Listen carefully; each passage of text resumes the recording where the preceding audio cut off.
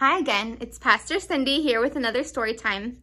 It's a short little book today, but it's one that I dearly love because it's a question I often ask myself.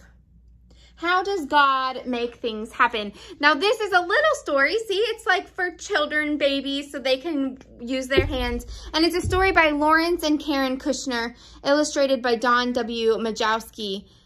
But listen for what God has to say to you through this little story today.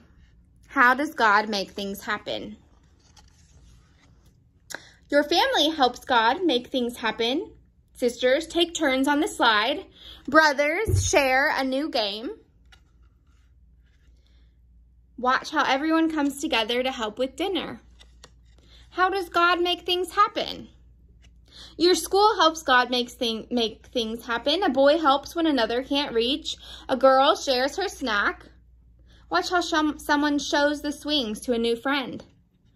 How does God make things happen? Your town helps God make things happen. A family gives money for people who need it.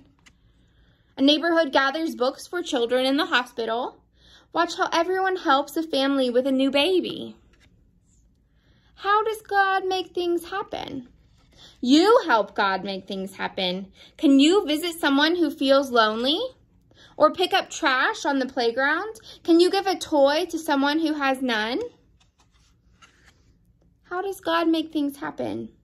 With little hands and big hands, with young hands and old hands, with your hands. That is how God makes things happen. We know from the Bible that Jesus came to be our model. And now we have the joy of being able to be God's hands and feet and mouth in the world. We are able to do good things through God.